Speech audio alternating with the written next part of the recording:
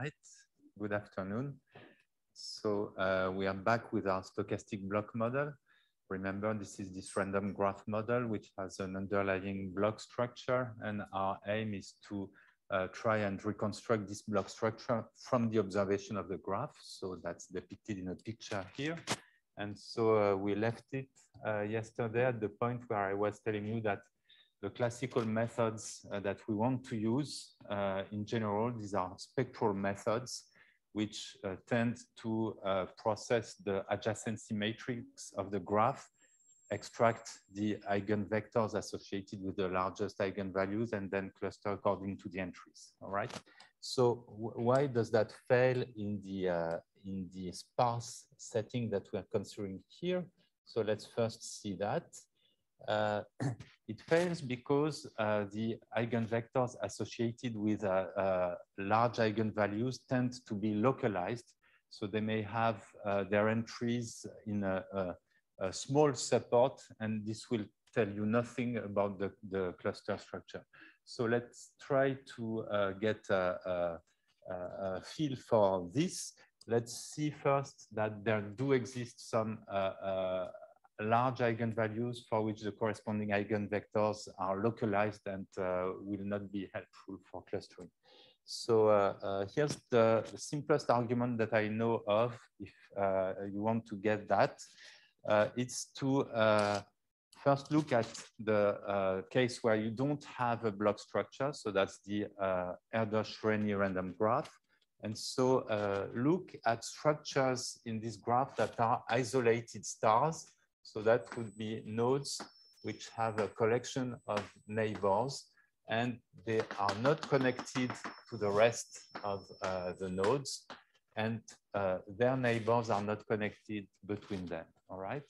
And so I might consider for node I whether it's the center of a star with D branches, okay? And so there's one thing that you can take as an exercise, that if you consider an Erdős-Rényi graph with n nodes and P equals lambda over n as the probability of an edge being present, so lambda being of order 1. So if now you consider D to be given by some small constant C times log n over log n, if I'm not mistaken, and you take C to be less than 1, then you will have many such isolated stars in your graph. And okay, if you want to try to show it by yourself, you could prove first that the expected number of D stars of that kind goes to infinity as n goes to infinity, and that the variance of the number of D stars like that is negligible compared to the square of the expected number of such D stars squared.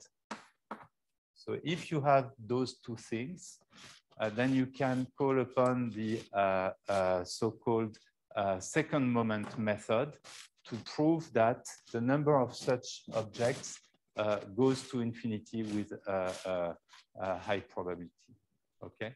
Because you can use a Bien-Aimé-Chebyshev inequality and show that with high probability, you have many such objects. All right, and this is the case for that particular scale. So we have such objects in the graph.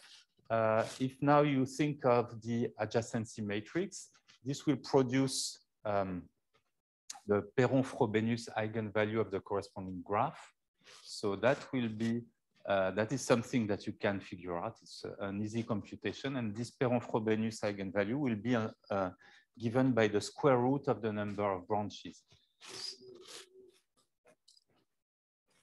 Okay, so sorry. So if you have a matrix, square matrix with non-negative entries, the Perron-Frobenius theory tells you that it admits a positive scalar eigenvalue and modulo some irreducibility assumption. This is the eigenvalue with the largest modulus. So in that case, you can figure it out. So the adjacency matrix of a star graph has as its largest modulus eigenvalue, that is the pair of Frobenius eigenvalue, the square root of the number of branches. So you get by this argument that in your original graph, you have many eigenvalues which are of order square root of C log n over log n. So large eigenvalues, they go to infinity with n. And if you think of the corresponding eigenvector, it is supported by the vertex set of the star. And so it's a localized eigenvector. It does not tell you anything about its support, does not tell you anything about the block structure, which in our stochastic block model consists of macroscopic blocks of order n nodes. So that's the exercise you can do in the setting of the Erdős-Renyi graph, but exactly the same kind of argument goes through when you consider instead the stochastic block model in the sparse regime we consider. So again, we have existence of eigenvectors associated with large eigenvalues whose eigenvector is localized and not useful for clustering. And conversely, you can also ask, are there perhaps other eigenvalues for which the corresponding eigenvector is non-localized? And it turns out that if the eigenvalue is large, the eigenvector is localized in some sense. So there's really strong evidence that you cannot do anything with either the Laplace matrix of the graph or the adjacency matrix of the graph. So this is why we need to do what colleagues Laurent et al. Called the spectral redemption. We need to redeem spectral methods in order to do clustering in that setting. So let me give you, before I tell you what they meant by spectral redemption, let me tell you first an earlier conjecture that was made in this stochastic block model. You can, if you think again of the relationship between this random graph model and the tree model we were describing first, you can use belief propagation as a way to try and estimate spins or blocks in the graph. And so this is the equation I'm writing here on the top of the slide. So you take your graph and you can consider each oriented edge. Say, so here that would be I, J, pair of edges. You consider some orientation. And now you want to compute somehow the conditional distribution of the spin at node I, given the observation of the neighborhood at distance D of the graph away from J, all right? And maybe you would know something about the spins far away at distance D. So that's the setting you might consider. And so if you knew the conditional distribution of the spin at node I given some faraway information away from J, then you could bring together such information for many neighbors of node J and propagate it along the edges. And so that's what this equation does here.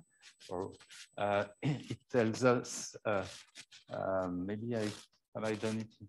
Yeah, I think I've done it in the right direction. So to get the message, the belief propagation message from I to J, I can combine the messages that I receive from its other neighbors. Okay, so you can construct an algorithm which is initialized for each oriented edges by some, say, random distribution on the collection of blocks. And iteratively, you update those messages using belief propagation. So the conjecture that was done in 2011 by Aurélien Dessel et al. Is the following one. It says that if you are above the Kesten-Stigum threshold, that is to say, if the average degree alpha of your random graph times the square of the second eigenvalue of this stochastic matrix P is above 1, then initializing BP with random weights, iterating it sufficiently many times, it would converge to a fixed point, and this fixed point would carry some meaningful information about the block structure. So today, this is not proven. Numerically, this seems to be true. There's a numerical evidence towards this conjecture, but it's still open because it's very challenging to analyze the fine properties of belief propagation in sparse regimes like that. Motivated by that, a subset of the team in the Dessel et al. Paper, together with other people, there was Elkanan Mossel who joined the forces at that time, they decided to cook up a spectral method that would be based on linearization of belief propagation. So recall we had messages that consist in distributions over the Q blocks. Okay, so psi from I to J is a distribution. We know that belief propagation admits this fixed point that is the fixed stationary distribution nu in for our stochastic matrix P. So why not linearize belief propagation? Say, assume that the message psi I to J coordinate S is a small perturbation of the stationary probability nu sub S. So if you parameterize things in that way, you can take the belief propagation equations, linearize them, so just retain the first order coefficients, here those epsilon I to J sub S for any spin value S. And you get for the belief propagation once linearized, an interesting structure, namely your vector of perturbed quantities, epsilon, is updated by being multiplied by a matrix. So the dimension of this thing is the oriented edges. So for each edge, we can pick two orientations. And for each oriented edge, we get Q coordinates, one per block. Okay, so we have oriented edges times blocks as the dimension. And so this vector is updated by being multiplied by a matrix that is a tensor product of a matrix indexed by the oriented edges, Kronecker product with a matrix that is indexed by the blocks. And this is the stochastic matrix P, the one that depends on the blocks.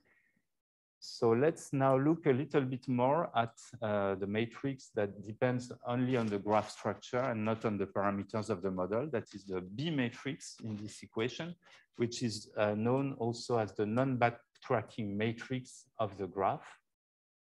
Okay. So by construction, its dimension is the number of oriented edges, so twice the number of edges in the graph. Okay. In greater detail, so you can figure it out by yourselves looking at the BP equations. You know that the BP messages, they flow in a particular way. You get messages from an edge to another edge if there is the two of them constitute a path of two hops, but there's no flow from an edge to itself backwards. So it's hence the name non-backtracking. Okay, so an entry of this matrix B for an edge E for a pair of edges, oriented edges EF will be 1 if and only if the edges EF constitute an oriented two-hop path in the graph. And you get 0 otherwise. In particular, you get 0 if E feeds into F, but F is just the reverse of E, all right? So this is a matrix that's been studied in the past. In particular, people in number theory have worked on it. We'll see some of the early results on this matrix later on. And it's convenient, for instance, to count specific combinatorial structures on a graph. So it's quite clear that if you want to count paths, oriented paths in the graph, starting from one edge, going to another edge with a number of edges in between, say, T edges, and you want to forbid backtracks, namely, okay, if you want to count ordinary paths in a graph, you use the adjacency matrix. You raise it to some power and you get a count of paths. If you want to forbid backtracks, so let's say a path backtracks if it goes like this back to so I naught, I1, I2, and then if I3 equals I2, I1, this is a backtrack. I want to forbid that. So if I want to count the number of non-backtracking paths from one oriented edge to another oriented edge of a given length, then I just need to to raise this matrix B to the power of the length that I'm interested in. Okay. All right. So the spectral redemption is the following thing, where usual spectral methods fail in those sparse models. Spectral methods based on the matrix B associated with the graph will succeed if we are above the Kesten-Stigum threshold. So that's what I want to discuss in some detail now. The main results that we do have about the spectral structure of this matrix B for our stochastic block models and the consequences for spectral clustering based on the spectral on the non-backtracking matrix B. Okay, so it will take a bit of notation. Do we consider they will bring in information? So maybe some. Right. Why is it a good idea? Is it helpful for us to remove backtracking paths? So you can think of those star structures that I was alluding to earlier on. So if you have a small star like that in a, well, small, not so small, a star with D branches in a graph, so a high degree node, then you will have many paths that start and end at node I, but these will have to backtrack, okay? They can backtrack any number of times. So high degree nodes induce large eigenvalues in the adjacency matrix. Somehow because they reflect the existence of many paths that do backtrack and that start and end at that node. Okay. Somehow the backtracking paths are the reason why you do see high eigenvalues with corresponding localized eigenvectors in the adjacency matrix. And so we get some help by removing backtracks. Okay.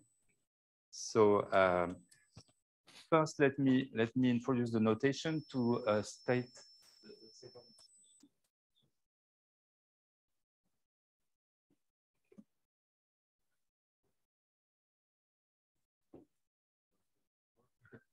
the second point is also that if you don't allow backtracks, you may still have path coming back to this hub, but whose length is very long, right?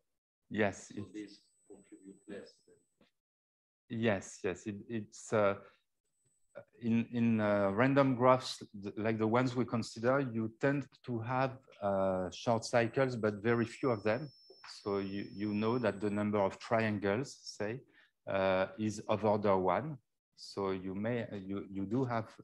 So if you have a node that is in a triangle like this, so you will have non-backtracking paths that can circle this triangle. Okay, but since we have not too many triangles, this is not something that matters. So if you consider a generic node in this graph, it won't be part of short cycles. The shorter cycles it will belong to will be of length order log n. And so backtracking paths of length smaller than some constant times log n will not contain cycles. Okay, some notation. So remember we had these two parameters for our model, alpha, the average degree, p, the stochastic matrix, and we called m the mean progeny matrix is just alpha times p.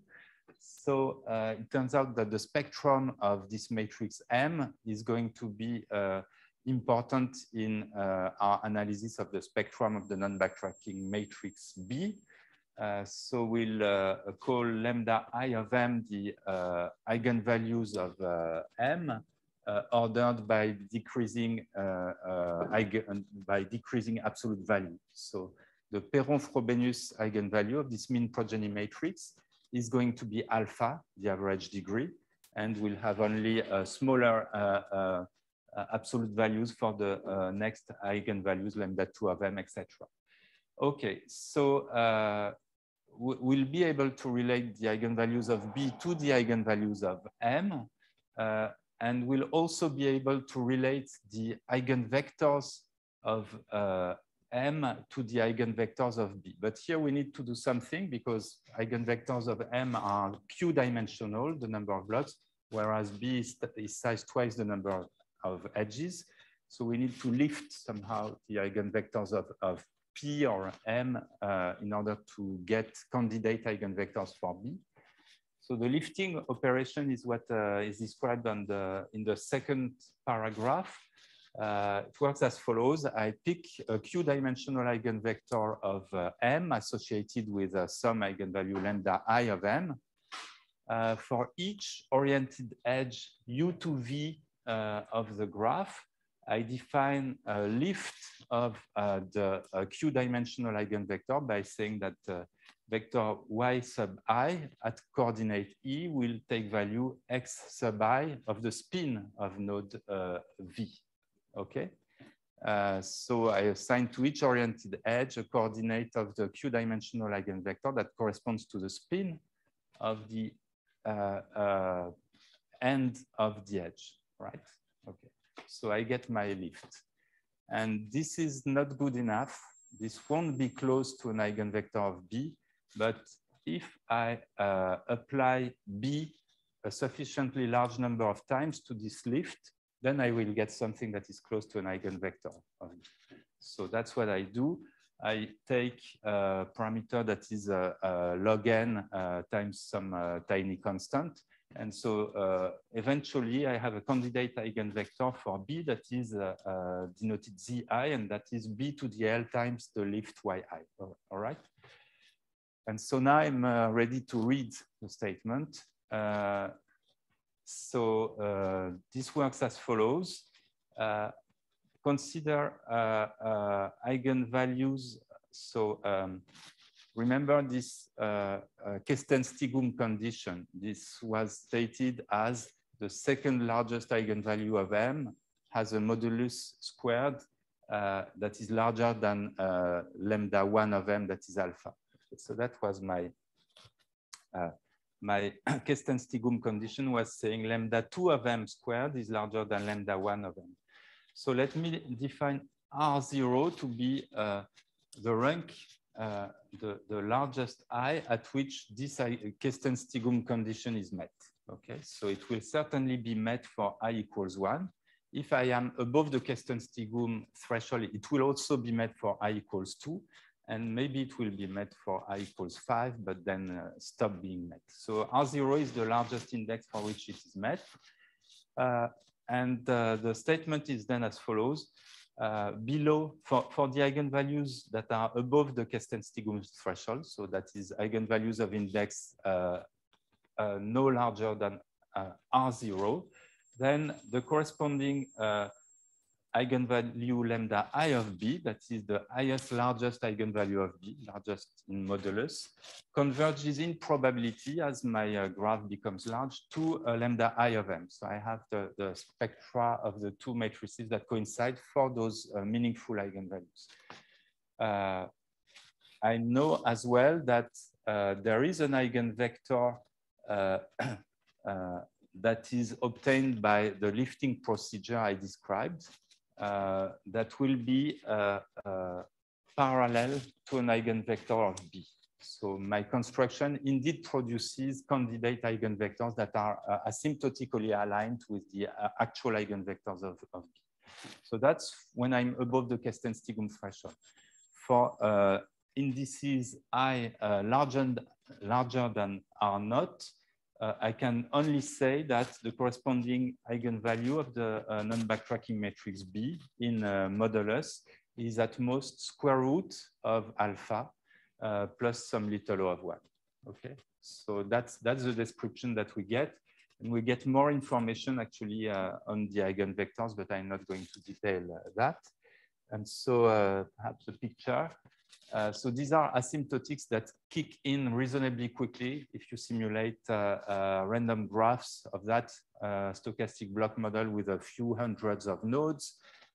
Here, that was the case with two symmetric blocks.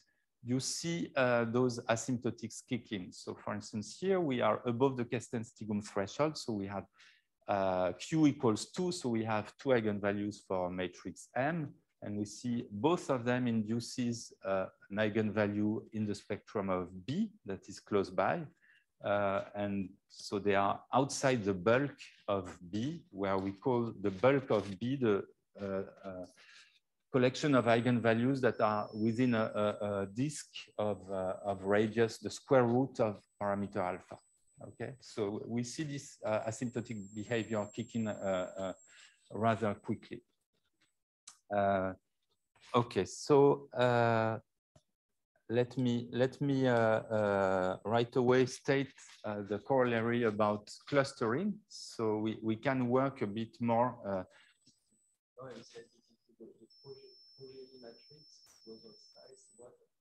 Q by Q. Q is the number of blocks. Yes.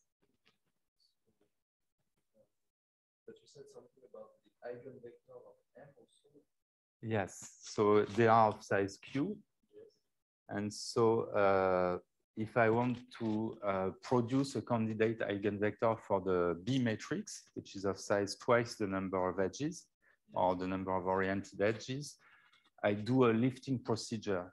So I first create a vector of size twice the number of edges, which has for an oriented edge E U to V, it has as its entry the entry of the Q-dimensional vector that is an eigenvector of M.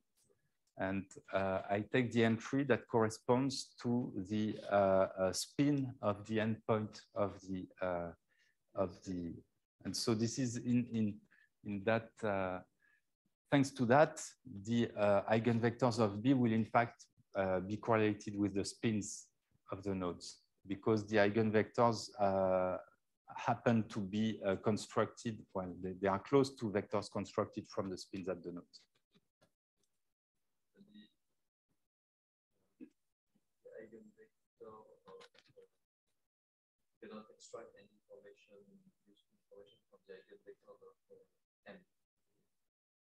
No. These are parameters of the model, so you cannot do. But the fact that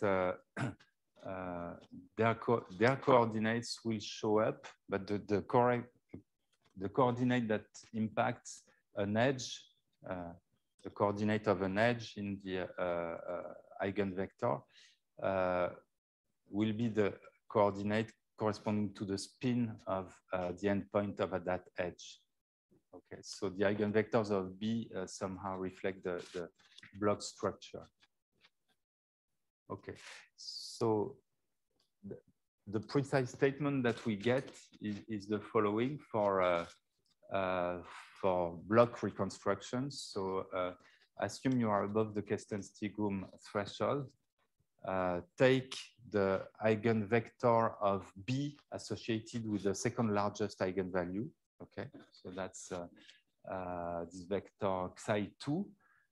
Then we bring it back to a size n. You start with a vector indexed by oriented edges. Now, for a node U, I would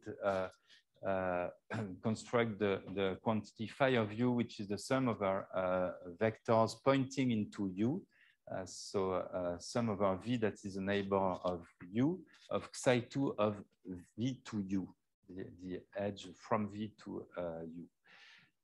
Okay, so we want to have entries per node of magnitude of order 1. So this vector we can normalize so that its Euclidean norm is exactly square root of n. And so the rigorous statement that we could prove is the following. It holds in the case where the measure nu is uniform. Okay. And so we do a partition of nodes based on this vector. And the thing that we can prove is for a random partition. What you would want to do in practice is take these entries, and then if it's positive, put it in on one side. If it's negative, put it on the other side. And it seems that this does produce a meaningful clustering in practice. But the one for which we can prove something is a randomized clustering where we put nodes into two boxes at random, where the probability of ending in the plus box is given by 1/2 plus 1/2k times this quantity phi for the node that we are considering. So we want this to be a probability. So if this would go above 1 or below 0, we just say nothing about this node.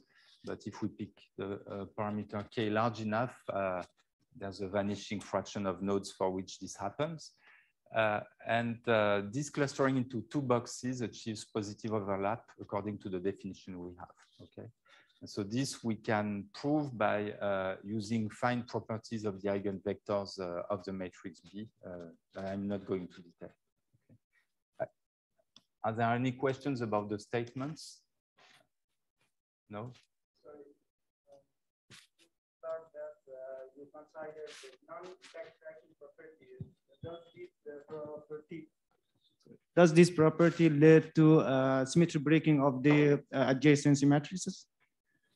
Yes, it is non-symmetric, definitely. And in fact, you can see that on the plot here, the spectrum is not real. It's definitely a complex spectrum. The bulk occupies, actually does occupy the boundary of this disk of radius square root alpha. But next you declared that all block matrices are symmetry. What is the connectivity? So the non-backtracking matrix is something you can construct for any graph, and we have been discussing only non-oriented graphs. So graphs for which the adjacency matrix is symmetric, as well as the Laplacian matrix. So we have those classical matrices that are symmetric. They have a real spectrum. However, the non-backtracking matrix that you can construct from any non-oriented graph is generically non-symmetric. Okay, because you cannot. Okay, if you have one edge that feeds into another one, you don't expect. So if it was a symmetric matrix, you would have also the entry F to E would be equal to 1 as well. So it's definitely non-symmetric. So that's a non-symmetric construction from a non-oriented graph whose adjacency matrix is symmetric. Thank you. You're welcome. So, all right. So the reference on the spectral redemption is a paper in 2013 by Jacala et al. In PNAS. So the theorem I was describing is something we proved together with Marc Lelarge and Charles Bordenave. And the proofs have become simpler and simpler. In particular, there's perhaps the nicest version now is that by Bordenave, Cost, and Dakuditi in 2020, but it's still not easy. Definitely, it's quite a hard read still.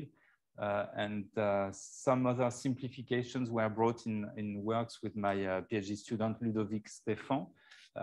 In particular, the randomized clustering here is something that we developed with Ludovic. So I'll just try to give you, perhaps to sum up where we stand on this problem of clustering into blocks with a significant overlap. These graphs from the stochastic block model. So we have now a result. This spectral redemption thing says that when you are above the Kesten-Stigum threshold, you can reconstruct in polynomial time. Okay, so the plot here is meant to illustrate the phase diagram as we know it for the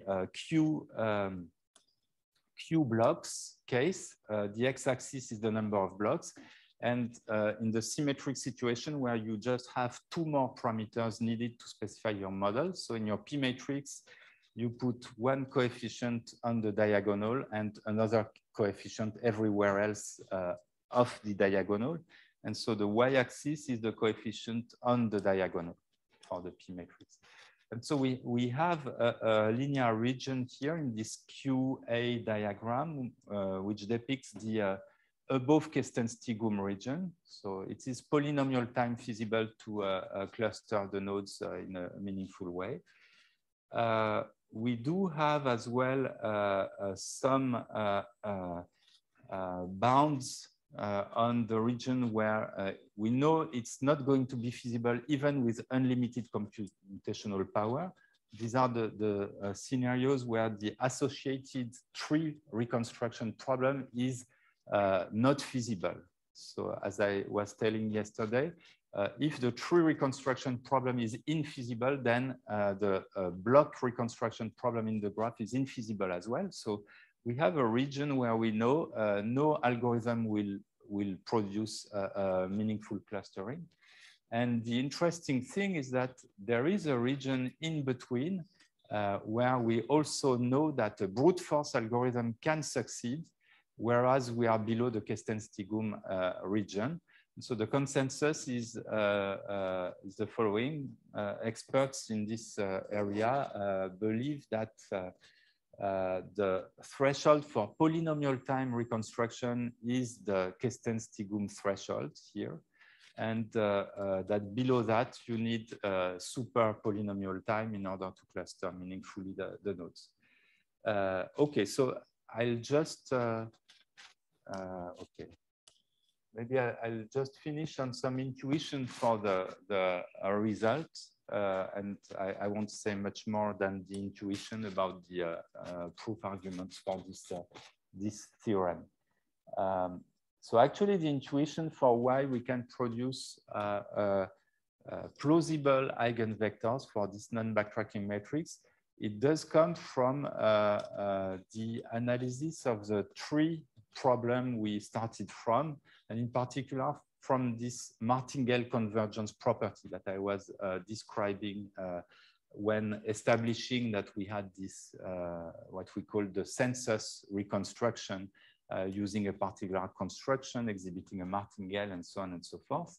So here's what how the intuition works. So if you recall, we produced a candidate eigenvector Zi for an edge E that is U to V. Let's say U to V. In the following manner, we had Zi equals B to the L times Yi, where Yi of K to A, well, let's say, of F equals W to T, precisely. So I had a Q-dimensional vector, X sub I, taken at the value, the spin of node T. Okay, I had this particular construction.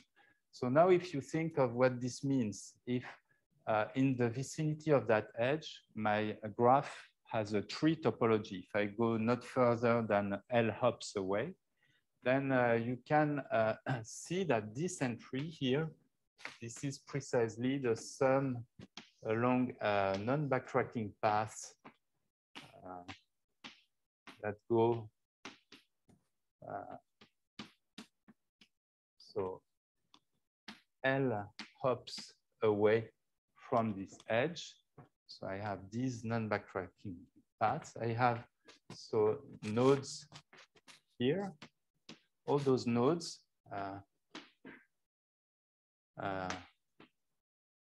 downstream at distance L, say a node W. Then what I do is I sum over all those nodes. So I sum over such W's, precisely xi of the spin of those guys. And this is exactly the martingale quantity I was constructing yesterday, except that I was normalizing in order to have a martingale. So our martingale was of this form. Same thing, except that I had alpha times lambda I of P to the minus L, okay? And so now I can recall what we had considered. There is a martingale convergence theorem, which tells us that in the tree setting, if the parameter L becomes large, then the normalized quantity approaches a martingale limit, okay? I have this martingale limit. And so since the neighborhood of a node in the graph is close in distribution to the tree I was considering, I can, at least it's a plausibility argument, I can hope that the quantity I have produced here, this is reasonably close to the I of E. This is reasonably close to the martingale limit up to this lambda I of P to the plus L times, say, W of E. Well, this is the martingale limit. So if I believe that, then I can now, well, the fact that the martingale converges says that if I do this construction with B to the L or B to the L plus 1, this is the same thing that I get, except for a change in the coefficient here. And this is another way of saying that my vector is approximately an eigenvector. So the martingale convergence theorem tells me we get approximate eigenvectors, and we get also an expression for the eigenvalue. So this is the intuition, and we can make this intuition work, but this is very technical. So this is why I don't want to say much more, just that, okay. Yes. Yes, let's do that. Okay.